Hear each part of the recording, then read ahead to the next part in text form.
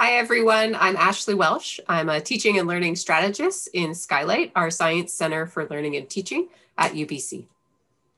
Hi, and I'm Warren Code. I'm Associate Director at Skylight. And today we'll be telling you about a large initiative that we had here in our Faculty of Science departments and talk about how that relates to building teaching expertise. For a bit of context, we are based at the University of British Columbia in Vancouver on Canada's West Coast. And the initiative we'll be talking about is in our Faculty of Science, which has 9 departments. During the period of the initiative, about 7,000 to 8,000 undergraduate students, and now about 9,000. We'd like to start with a little video clip. This is a portion of a slightly longer clip that talks a bit about the arrangement of the initiative. The Carl Wieman Science Education Initiative brought together resources and an organizational plan to change the way we teach science and mathematics such that our students learn more. The 3 steps essentially are decide what students should learn, measure what it is that they are learning, and decide what opportunities we can provide so they move toward expertise. How are we going to change our teaching practice to try the next time to do a better job and collect more evidence and iterate toward improvement? When we started, nobody knew who we were, nobody knew what we were trying to do. We started to see some successes. The courses that we worked on worked better. And we got to the point where professors wanted to work with us. I remember at about year 4, we took a professor's course out of the plan just because we thought we were running out of time. That professor flew into our office and said, why can't I work on the class? I want my class to be transformed. Teaching fellows play a huge role in all of the steps of transformation. They watch you in the classroom, seeing what you're doing and give you suggestions about things you could be doing differently. What's the best way to do that? Because I find if I pose it, someone tell me the answer, it's going to be one of the same 3 students who eventually says it every time. The best combination is if they can talk to themselves to come to an answer, then you go. Over time, as you repeat and change and tweak and improve, you get to a place where you have an approach that really works for your students, and that's what's great about it. As you saw in the video, the core part of the model was the involvement of discipline-based teaching and learning specialists, as in the title of our presentation, which we called STLFs, Science Teaching and Learning Fellows, on our campus. These fellows were typically hired at the postdoctoral or contract faculty level. They would typically have a graduate level background in that department's discipline and some interest and experience in teaching, though usually no serious training in teaching or in education research. I was one of these fellows myself, for example, in our math department, and my PhD was in math, and I had done some teaching, but I had not had sort of extensive training, and I had had no background in education research at that point. The STLFs would partner with faculty on bringing evidence-based teaching methods into our classrooms and collaborate in publishing what was learned. So to succeed in their role, they'd have to build expertise in all these 3 areas shown here, which would mean learning a lot about the education literature as applied to post-secondary teaching and learning, and familiarity with what evidence looks like in education as compared to their science or math background. There would also be some occasion to teach a course, but most of the STLF's time would be spent on this development and these course improvement projects with faculty, including design, collecting data, and scholarship. We had between 1 and 4 STLFs in each department at any given time. So in the peak years of the initiative, there were about 20 fellows at the same time across our departments. So there was a community of people attempting this fairly novel work.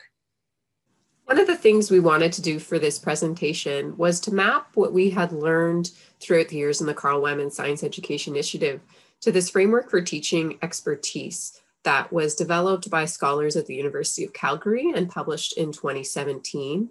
And it's this idea of a developmental continuum for people engaging in teaching or expertise or academic development, from the idea of exploration when you first start learning about your context, understanding something, exploring yourself, your own teaching, your own expertise in that area, to then actively engaging and implementing new strategies, and then moving more towards this expansion of yourself and your ideas, contributions to your community, as well as educational leadership.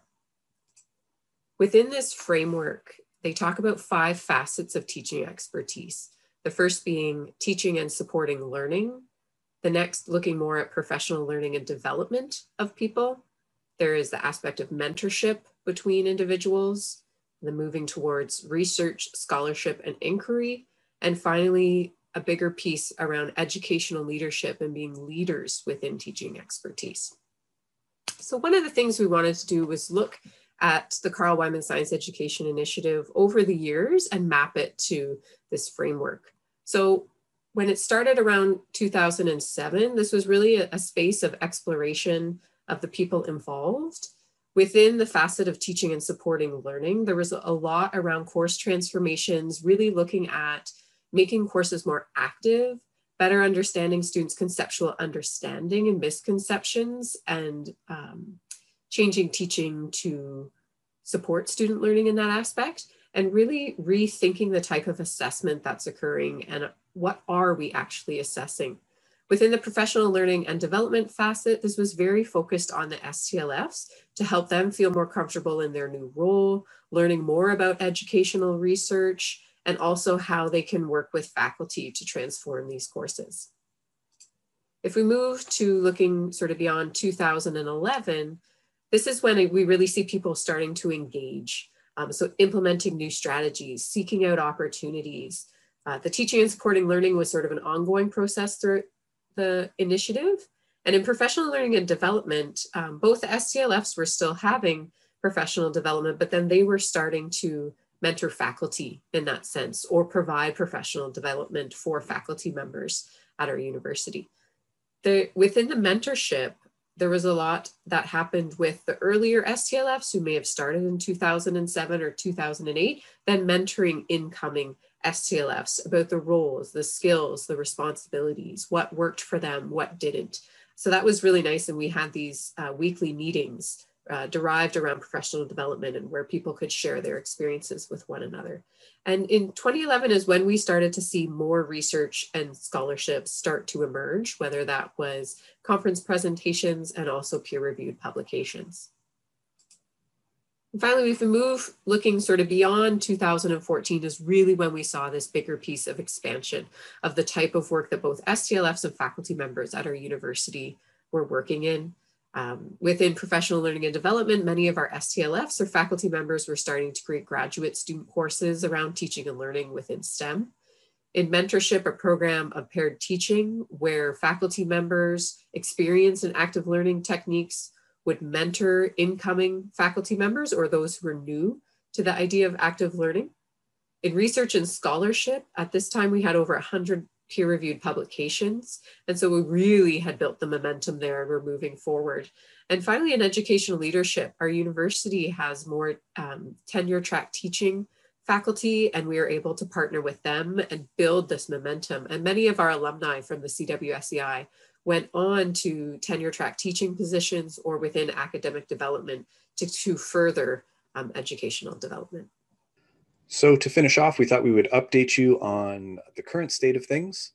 As the initiative ended in 2017, we have secured funding for an ongoing set of embedded positions, which we have called science education specialists. Based in our departments, we have about 1 per large department. And there have also been additional tenure track faculty positions in our educational leadership stream, which is a teaching focused stream, but where there is part of the time there's an expectation of what we call educational leadership, meaning a contribution to teaching and learning beyond one's own classroom. So this could be scholarship, for example, related to teaching or other kinds of leadership. In terms of the kinds of work that are done, we've seen an increased focus on issues around equity, diversity, and inclusion. Whereas this was not so much a focus of the initiative. At the time, the CWSEI focused on really around bringing in learning-centered teaching into the classroom and working together to produce teaching expertise. And then another thing we've seen is a shift from teaching methods to more curriculum level projects. So we've learned a lot about what's happened in our courses, and now departments have more questions about what are the implications for our programs, and now that we know more about our student learning at the course level. Thank you. We look forward to your questions online, and in terms of follow-up resources, there's quite a bit. The story of the initiative, sort of the official story would be Carl Wieman's 2017 book. I also collaborated with a colleague at Colorado, which had a similar kind of initiative over a similar time span, which we called the Science Education Initiative Handbook, where you can learn a lot more about the model and how we implemented it. There are many resources at the CWSEI website. And then for the newest things, that's our Skylight website, which continues to be updated. Thanks.